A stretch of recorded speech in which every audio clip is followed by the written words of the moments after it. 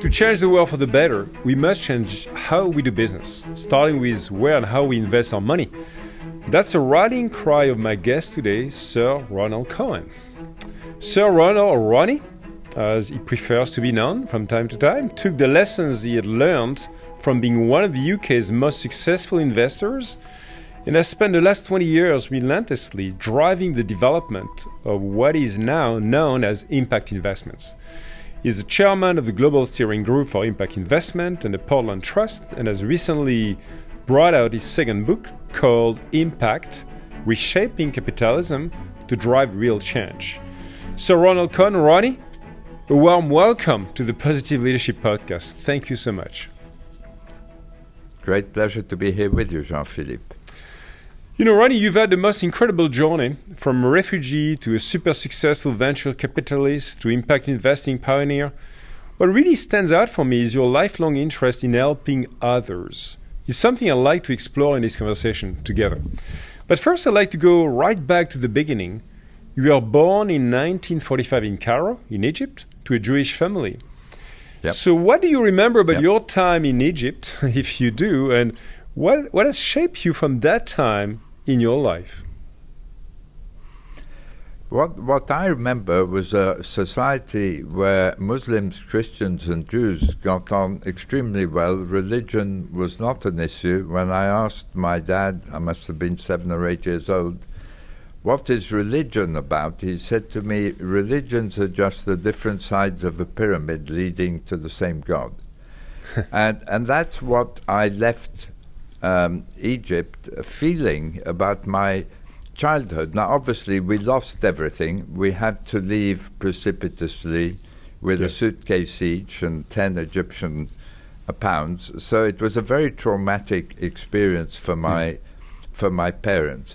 But this feeling that we can all get on and that at the end of the day we're all seeking to lead normal lives is what has motivated me to get so involved in trying to help resolve the Israeli-Palestinian conflict, Jean-Philippe.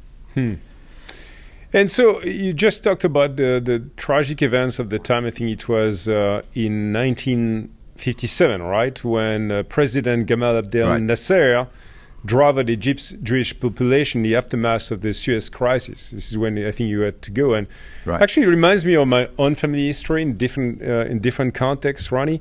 My parents, my 2 sisters, my grandma, myself had to leave Algeria when the country became independent in 1962. So when I was 18 months old, I was younger than yourself, but it was a complete reset for my family, so I can fully relate to what you mean. Coming back to France, in the case you could say it was the same country, but it looked like almost like a different country for us. And we had to start again from scratch with a couple of bits of luggage, but the incredible fighting spirit. And I think this is what you did. So how did you react, as a person, as a child, to this dramatic change in your circumstances? In my previous podcast, I had Bill George, who would call that a crucible moment. So what was that, a crucible moment for you, Ronnie? And what did you learn from it again? So interesting that we should share similar backgrounds as refugees, Jean-Philippe. In the case of my parents, who were in their mid-40s, they presented everything as a challenge to me. So the biggest impression that was made on me at the time of my arrival in the UK is when my dad took me to visit the headmaster of a state school, and he had to gain admittance for me. And he said to the headmaster, look, it's not because he's my kid, but if you take him, he'll be top of the class. Now, you can imagine for an 11-year-old shifting country in rented accommodation in a small apartment, trying to get into a school, the sense of responsibility that, that it gave me to perform. And small things like my mother baking a chocolate cake the minute we arrived in our small apartment to make life seem completely normal. Those things led me to have a very positive attitude about the challenge of learning English. I didn't speak English at the time, adjusting to life in Britain, and in retrospect, I was extremely lucky in my life to be welcomed by the UK and to build my life there. So you really took every opportunity or every challenge, I would say, Ronnie, as an opportunity to grow and learn and do more for developing yourself, but also supporting, I guess, your family, parents, and others in this new context for the entire family, which I think is yeah.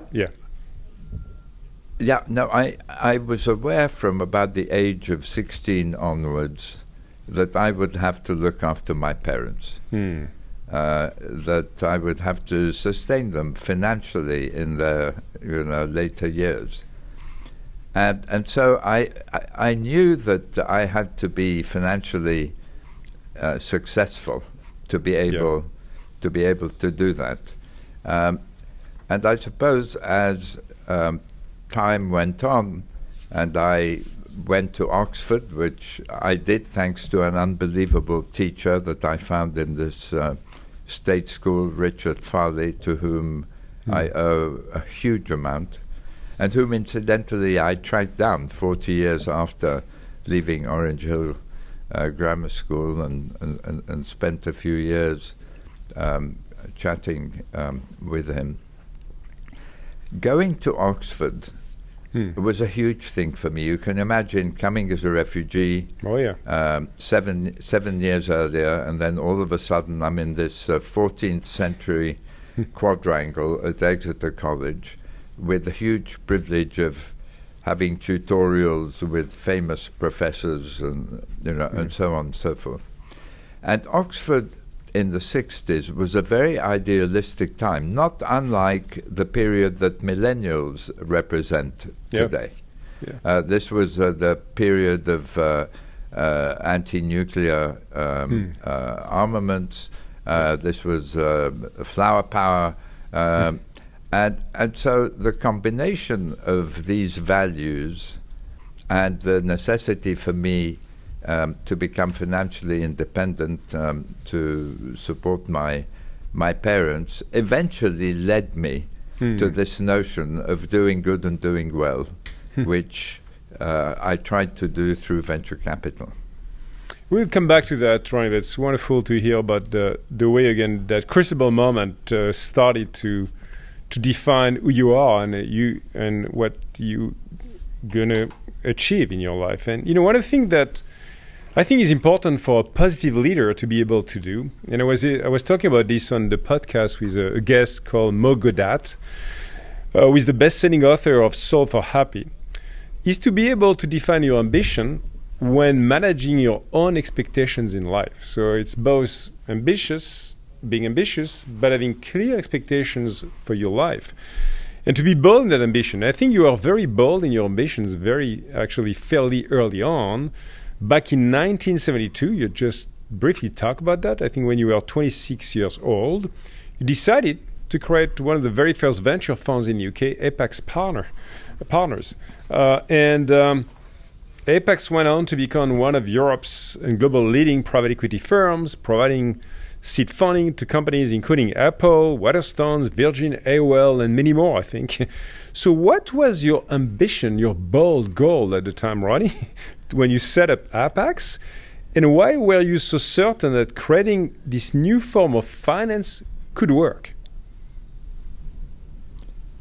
I felt that the sky was the limit, Jean-Philippe. I was lucky when I was at Oxford to be elected president of the Oxford Union, which is the debating society, which has been a sort of school for prime ministers in the UK. And when I was president of the Union, I invited very prominent people to come and speak during my term of office.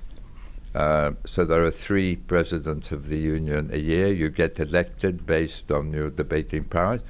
And I invited Bobby Kennedy, and Bobby Kennedy came. And Bobby Kennedy asked me to invite all the great thinkers, he gave me a list, of the time, who were at Oxford.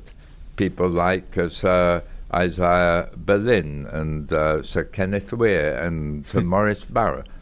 And so I found myself at the age of 22 sitting with Bobby Kennedy and all these luminaries discussing what the US should do in Vietnam.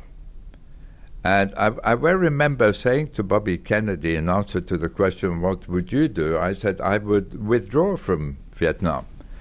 And he said, but look at the consequences if we withdraw. I said, but the end is going to be that you withdraw, so better to do it sooner rather than later. Now, I give this anecdote because I had by then begun to get confidence in my judgment.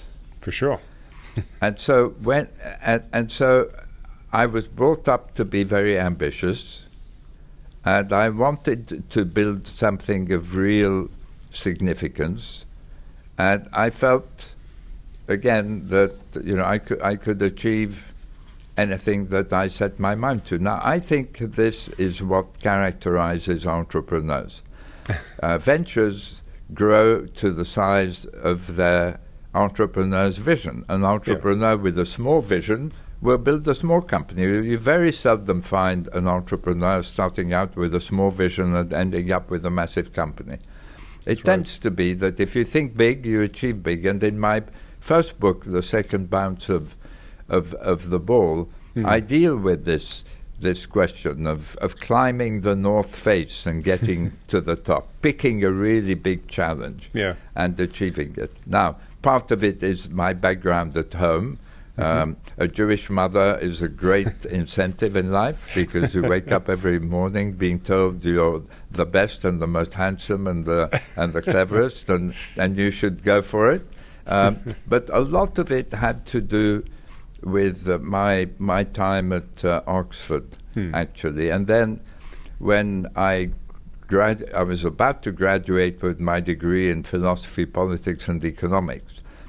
After my term as president of the union, just ahead of my final exam, I went home and asked my dad, I said, what am I going to do now with a degree in PPE? He said to me, why don't you go to Harvard Business School? I'd never discussed Harvard Business School with him before, Jean-Philippe. And he gave me the opportunity to think about something that turned out to be just the right step for me. And I was lucky to get a scholarship, and I went to HBS. I discovered venture capital there, and the rest followed. Easy. So a lot of more than encouragement, a lot of exciting challenges and aspiration driven by your parents, Ronnie, in your childhood, and of course as you grow up as well. We'll come back, obviously, to your vision of finance and evolving vision of finance you have. We talk a lot about being purpose-led in the podcast, and in terms of what you want to do with your life. And I mean with your life, your entire life, right? Both your personal and your professional life together. And the way you want to connect that with whatever you get to do. In your early 60s, you started bringing your purpose to life in a new way, when you decided to dedicate your time to transforming finance into an engine for positive impact. So what led you to make that mental shift, to move beyond the fundamentals of risk and return venture capital to embrace impact investment made with intention to generate measurable social and environmental impact alongside a financial return? Tell us, what has been the trigger and why? So in retrospect, the dots connect in all our lives, Jean-Philippe. But looking ahead, they don't connect as obviously as reality eventually shows them to do. So I decided at the age of 53 that I would leave Apex at 60 and that every partner after me at Apex would leave at the same age. I would leave my shares to my partners, and the aim would be to build a powerful legacy institution. Today, Apex has gone through 2 leadership transitions and manages $75 billion in private equity. So I had the ambition to leave a firm that continues to thrive. In fact, this year is the 50th anniversary of my setting out, and we're celebrating it. So I knew that I didn't want my epitaph to read, "He delivered a 30% rate of return." Right? It didn't seem like the meaning of my life. Yeah. And I was very focused on social issues. I'd gone into venture capital because I thought it was a way of doing good and doing well. It was a way of making money, certainly, but it was a way of creating jobs as well, and improving the opportunities that people from very simple backgrounds would have to acquire wealth. But as time went on, I realized that I was actually helping to increase the gap between rich and poor. And so I decided to leave Apex to devote my life to two issues, the Israeli-Palestinian conflict resolution, which we touched on, and social issues. And then luck came into it. Because while I was in that process, in 2000, so when I was 55, I got a phone call from the British Treasury saying, "Will you look with a more entrepreneurial eye at how we deal with the issue of poverty? However much money we seem to throw at it, we don't seem to make a big dent in it." And that gave me the opportunity to delve deeply into the reasons why we hadn't dealt with poverty more effectively. And because of my background in venture capital, I realized that we had not given investment to those who want to improve lives.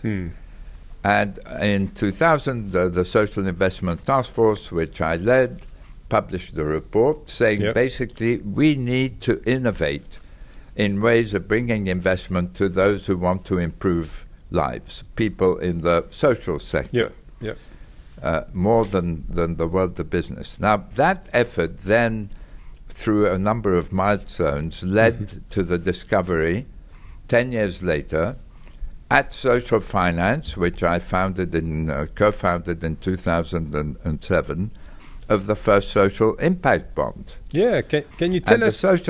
Sorry, Ronnie, can you tell us more about that concept? Because I recall, of course, reading your book that you decided to really focus on a very specific issue in the UK, the reoffending rate of short-term male prisoners released from Peterborough jail in the UK. And I think it was a success. You brought down the reoffending rate by 9%, and you paid out a dividend of 3% to investors. So how does it work? Because it's a very new model for investors. So Social Finance was 3 years old, and I had a team of 18 people working in the basement of my office in Portland Place. And 2 young people, 30-year-olds, came up to my office one day and said, "You know, we've been trying to work out how to innovate in reducing the rate, as you were saying, of at which prisoners go back to jail, which is over 60% across the world. What do you think," they asked, "if we link a reduction in the number going back to jail to a financial return?" I said to them, "You found the key to the capital markets for social entrepreneurs. We've all assumed that we can't measure anything in the social area, but we can measure a percentage reduction. May not be a measurement of the quality of life of a prisoner, but we can measure a percentage reduction." And we went to the Minister of Justice, whom I happen to know, and we said, "Look, we will raise £5 million. We wanted to raise 12, interestingly, but because of the obligation to pay on the results and budgets and government budgets, we ended up with £5 million and 1 jail instead of 3, which I had wanted." And famously, Jack Straw, the Justice Minister, after he'd heard our pitch, said to his colleagues, I know we shouldn't do anything for the first time, but we're going to do this. Okay. He was brave enough. Yeah. He was brave enough to do it. So the idea is, if you promise to pay, you, the government, or a group of philanthropists or aid organizations, or a combination of all three, promise to pay for social improvement achieved, then that promise to pay, that contract, enables you to raise money from investors who then take the delivery risk on. It means that the government doesn't have to put the money up. But very importantly, like venture capital, it gives fantastic focus to the leader of the organization trying to reduce the recidivism rate. It leads to the generation of great data so that you can do a better job at doing it. It means you're managing the process and improving the process of rehabilitating these prisoners. So, whereas previously there were some organizations working with the prisoner in the prison, some working with the prisoner at the gate, some working with the prisoner trying to get into a job, some working with the prisoner trying to reconnect with their families and society. All of a sudden, you had one focus: to get the prisoner to avoid going back to jail, to get into a job. And all of a sudden, the system changes. And in fact, the results coming from social impact bonds are 10 times the amount expended in terms of economic return value, socio-economic value. 10 times. We see it across several countries. That's how it works. No, that's a super exciting story and very specific example, because sometimes people talk about social innovation. They talk about, of course, social impact measurement that you know well. There's a lot of books on that. But I think having created a real-world system as well, both for social entrepreneurs, but also for the society and the investors to actually give back, but in a responsible way, in a way that matters and that scale financially, makes a lot of sense. Just building on that, of course, because we picked and you picked that issue, but there are so many other issues, of course, not just in UK, in the world to go after. I was speaking a few months back, Ronnie, to a social entrepreneur and philanthropist, Akhtar Bacha, who's a friend of mine, on podcast, and he said something that really struck with me. He said, don't try just to build organizations, build a movement. A movement. And as I love meeting with a lot of social entrepreneurs in my life as well, I'm supporting a community of entrepreneurs, social entrepreneurs in my home country in France, as I share with you. I'm certainly very, very sensitive to that kind of movement concept. So is it something that you've been consciously trying to achieve from the very beginning in a way? So beyond the prisoner reinvesting rate, what is the movement you were to create and sustain, and you aspire to see even bigger now, Ronnie? That's a great question, Jean-Philippe. The answer is yes. We were trying to create a movement. But the ideology of the movement, the ideas supporting it, evolved. And again, it's a question of luck. In 2012, because of the success of Bridges Ventures, which was the first impact venture capital firm, which I co-founded in 2002, because of the success of social finance, because of the success of social impact bonds, the Cameron government asked me to chair a G8 task force on social impact investment. And this was a seminal effort, and the report we wrote is a seminal report, and interestingly, it's titled The Invisible Heart of Markets, as opposed to Adam Smith's Invisible Hand of Markets. What we saw was that what the social impact was doing, which was we could then express as optimizing risk, return, and impact, was happening in the world. You could look at 13 trillion of environmental, social, and governance money. Today it's over 40 trillions, 9 years later. You could define a field of impact investment where you have the intention to create impact, but you also measure the impact created. And so the notion then shifted from saying we've invented a new instrument that can help charitable organizations or businesses seeking to achieve social or environmental improvement to fund themselves in very imaginative ways. And by the way, the idea has caught on in financial markets now, and there's $1.5 trillion, not billion, trillion dollars, Jean-Philippe, of sustainability-linked bonds and loans inspired by the social impact bond. But that idea of pay for success was only part of the story. The question then arose, if the world is moving to risk, return, and impact, which is the way to tackle our social and environmental issues, what's required for this shift of system? And the answer was simple, impact measurement. And so the idea shifted from funding the non-profit sector and businesses trying to do good to changing our economic system and moving to impact economies. And we're well on our way to achieving them now.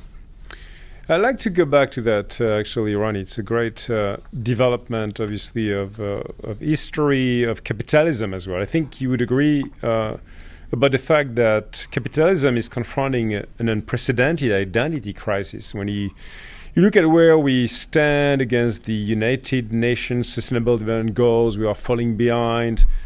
Inequality is increasing. Climate change is obviously burning, literally.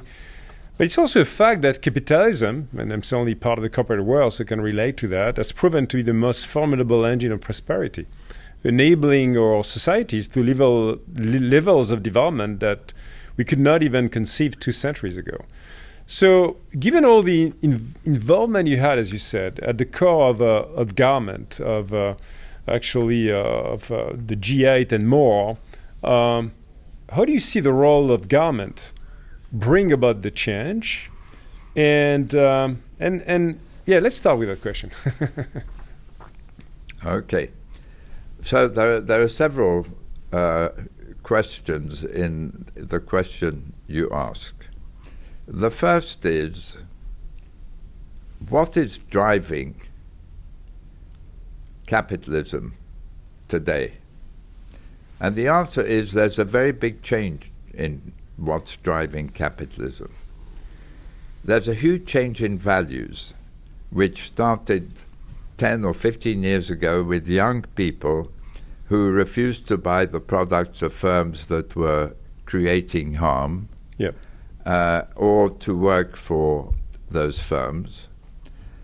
And that became noticed by investors, and they realized that it had implications for the profitability of their companies. And then asset managers were also under pressure from their clients. Pension funds were under pressure from their savers to do the right thing with regard to the environment and society. And now, as we were saying, you're talking of tens of trillions. Like half of all professionally managed money is following ESG guidelines, seeking to achieve impact as well as profit. Now, that's a big change in terms of capitalism. The second thing is we're seeing a second leap in technology that is as significant as the invention of the microchip has been. The invention of the microchip at the time was thought by a lot of people to threaten the computer industry with change. But now we see that retailing is completely transformed by it. Every single business model in the world has been transformed by technology over the last 40 years. The same is happening again, but this time the technology is coming together with the values I just described to deliver impact at the same time. And Tesla is a good example of it, because Tesla didn't go out to just optimize risk and return. It went out to optimize risk, return, and impact. Now, may not have done so perfectly, because we don't measure all its impact, maybe it's a net harm full company rather than a positive company bringing solutions. But you have to recognize that a key to its success was the impact dimension. Consumers who wanted to buy their products, talent who wanted to work for them, investors who wanted to invest in companies that were doing good, doing well. And 156 million of venture capital in 2000 has turned into a trillion. And the third force, which is a major, major change that goes with the change in values and the leaps in technology, is that the technology enables us to measure the impacts of companies in ways we have never been able to do. In the last half a dozen years, big data and computing and machine learning and artificial intelligence have enabled us to calculate the monetary value of the impacts that companies create from their operations on the environment, from their products on people and the environment, from their supply chains on people and the environment, and from their employment on people. And so the effort at Impact Weighted Accounts Initiative at Harvard Business School, which I'm privileged to chair, has published data sets of more than 15,000 companies today, showing some of their impacts in monetary terms. And if you look at what's happening in the world, and I don't want to anticipate your future question, but I may as well make the point while I'm on it. You see the SEC putting on the table now mandatory disclosure of every environmental impact that's material by companies. You see IFRSF, the foundation responsible for financial accounting across the world, setting up the International Sustainability Standards Board under the brilliant leadership of Emmanuel Faber, the former CEO of Danone.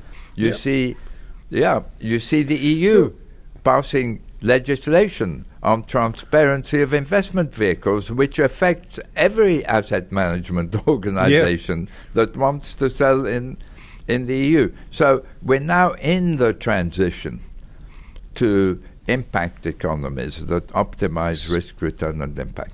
So we see all of that happening, Ronnie. I'm with you. There's a lot of momentum again. And as you said, I mean, it's pretty mind-blowing. I think Bloomberg said the ESG assets could exceed $50 trillion by 2025, one-third of the total projected assets in the world under management globally. It's just huge. So those numbers, as you said, reflect acutely the awareness, and more than awareness, the drive to take some actions among investors, shareholders, etc. But the problem, as you rightly said, is measurement. It's something we'll talk a lot about at Microsoft as well, and we're trying to help with our data, digital, cloud platform capabilities. So my question is really, how can we pick, and measure impact funds that can really make a difference? Given your depths of experience, that's a question first. As a pure investor, how would you do that? And then we can go beyond that to talk about the standards that are not necessarily all there underlying those data. Right. Yeah.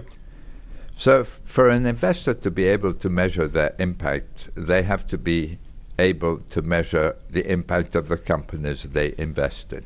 Yeah. We've shown at the Impact Weighted Accounts Initiative at Harvard Business School that you can create frameworks, which we have published. We've published more than 23 reports over the last 3 years that show how you measure the different categories of impact. You can measure environmental impact. You can see that ExxonMobil creates $39 billion of pollution from its operations a year. You can compare it with Shell at 23 and with BP at 13. And you can see within the fossil fuel areas that some companies are better performers from point of view of impact, and others are laggards. And the money is going to the better performers. We see already a correlation, not necessarily in the fossil fuel industry, I don't remember, but across many sectors, you see a correlation between higher pollution and lower stock market valuation. You can do the same for employment, Jean-Philippe. Yes. I think this is a mind-blowing step forward. For sure. You can look at the issue of diversity in a company's employment. Yep. You can compare the demographics inside and outside its facilities. You can put an average salary on the missing numbers of people from gender groups or ethnic groups. You can measure advancement and you can measure differences in pay. And you can come to the conclusion that Amazon has a $6.5 billion diversity debit a year versus Apple of 2.5. And if you relate it to wage bill, Amazon's actually the better performer with 16% of the wage bill in diversity debit versus Apple's 24%. And you can do the same with product impact. You can measure the sugar content harm that is created by Danone and say it's $8 billion a year against EBITDA of $5 billion a year. You can look at General Mills fiber and say the net health impact is plus $2 billion. And you can see apps in France, by the way, like Yako, used by more than 20 million people to... Yeah, Ronnie, I'm with you. And obviously, there's already tons of work happening through Harvard, many institutions as well. But the key to me is how do you establish global standards? You know, how do you create that accounting integrity when it comes to ESG? And you know that super well because you've been so close of the GAP system emerging in the older days. What is the new GAP system that globally could become relevant for all business so that there's one version of the truth that can be really analyzed the same way? Are we going to get there, you think? What is needed to go there? We're definitely getting there, and we're going to get there within the next 3 to 5 years. Why? Because the data around impacts is stock price sensitive, as we've been saying.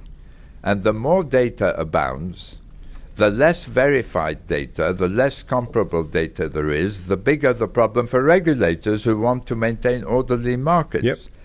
That's why you see standardization coming in now through the SEC and the ISSB. Now, it's coming on quantity metrics, tons of carbon, liters of water, but the effort of the IWAI at Harvard and now the new International Foundation for Valuing Impact will be to standardize the valuation coefficients to go with these metrics. And then you will have generally accepted impact principles. Now, if we have a minute, Jean-Philippe, I just want to say humanity has already been there. After the crash of 29, investors sat up and realized they had been investing in companies without understanding what profits they made. Every company could pick its own accounting policies, and there were no auditors to verify the numbers. It took 4 years to get to the mandatory use of GAAP accounting and the use of auditors. 2 years after COVID-19, we already have efforts to standardize the impact metrics of quantities. And we are advancing on the valuation front. So what's happening is that we have found a way now to bring impacts into financial analysis and the valuation of companies. And it's going to have to become mandatory because that information needs to be made available to every investor. And that's the role of regulators. Well, I'm glad to hear, Ronnie, that you are optimistic about that urgency to happen in terms of standards, measurement, accounting, because I think it's going to be foundational to making that investment thesis you have real across the world and get the corporate world to certainly, take his part to the challenges. Now, I'd like to finish a couple of questions and shift gears a little bit, Ronnie, to talk about leadership. And, in your case, you've been an entrepreneur, you've been an investor, a CEO, a chairman, government advisor, philanthropist, author, and many other things. So in all those capacities, you've been able to make an impact by bringing the best of finance to serve the social good in the world. As you reflect on your unique strengths and talents, what would be your advice to a young person, not necessarily a refugee, but let's say just a young person, a young female, male, on how to be the change they want to see in the world? What should they do? They should bring impact to their core values. If you want to work for a company that's delivering positive impact. If you want to be an entrepreneur, create a business model that has impact at its core. The more sales and profits you create, the more impact you deliver. If you want to work for a non-profit organization, measure the outcomes that you create. Use these new tools of impact investment to supplement traditional grant giving. And if you want to be an investor, then realize that optimizing risk, return, and impact is the best way to deliver superior returns today. Superior returns. That's the new game. How to use impact to drive superior returns and get your portfolio to align with the creation of impact. You don't need to invest in companies that do harm. In fact, today, you see very few ventures being created that have as their aim to make a ton of money while polluting the atmosphere. Values have changed. And if you want to work for government, then get yourself into the impact unit of the government. Here in France, where you're based and from which I happen to be speaking today, there's an impact unit in the Ministry of Finance with 8 people in it. Get yourself into that unit and drive this revolution forward. Well, thanks so much for your coaching for many of our listeners, Ronnie, and for youth in the world in a way they can actually drive impact in their lives. As we said all along this podcast, I think you remain an incredible optimist. You refer to this forum, I think, where you talked the future of capitalism that you had in the University of Chicago's Booth School of Business, where you said there are 3 major forces around acting in the world to improve it today: environmental and social values, technology innovation, and impact measurement. So I believe, like you does, that those 3 forces can be for good, actually, if they are well combined together. But it seems to me that we also need something else. We need a new leadership model, a new leadership mindset. We need leaders who are purpose-led, who can drive positive energy in everything they do, and who are striving to change the world for good.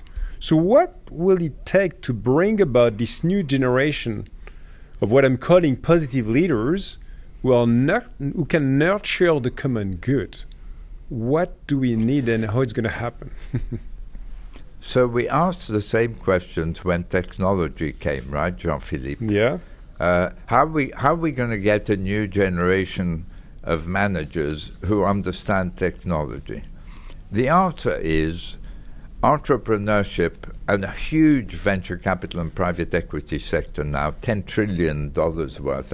When I started out, my first fund in Europe, 1981, 10 million pounds. Wow. Latest Apex fund, 14 or 15 billion, right? The venture capital industry is a very powerful engine. $25 billion went into venture investing last year related to climate alone. Right?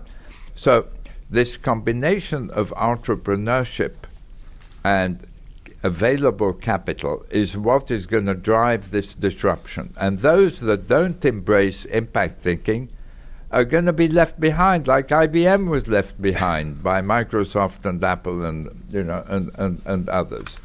So this is a mega trend. And if you're young today, in the same way that I felt something was in the air when I was 26, and that technology and entrepreneurship was going to be a huge thing globally. It wasn't just going to be in the United States, as some people thought it might be. Then similarly today, sense what's in the air today. Sense that we cannot solve our social and environmental problems without a change in our system. It's our system, stupid. It's our economic system, stupid, right? And to change our economic system, we have to drive capitalism to optimize not just risk and return, but risk, return, and impact. And we have to get companies to bring solutions, not to create problems. So, as a young person today, you're the ones, or as a young person, you are the one who is going to be leading this revolution. That's a wonderful way to almost conclude. But before concluding this conversation, Ronnie, I'd like to finish with a note of spirituality. One of my favorite books is The Second Mountain by David Brooks. Don't know if you've read it. Maybe not, but it'd be a pleasure to offer you a copy if that's of interest. So just to share his vision for our listeners, the first mountain, he said, is the individualist worldview, which puts the desires of the ego at the center. The second mountain is what you might call the relationalist worldview, which puts relationship commitment and the desires of the heart and soul at the center. Eventually, most people realize that the central joy of modern life is to move from being all about me to being at the service of others. So David Brooks calls it the good life, and he wrote, relational life is a challenging life, but ultimately it is a joyful life because it is enmeshed in affection and crowned with moral joy.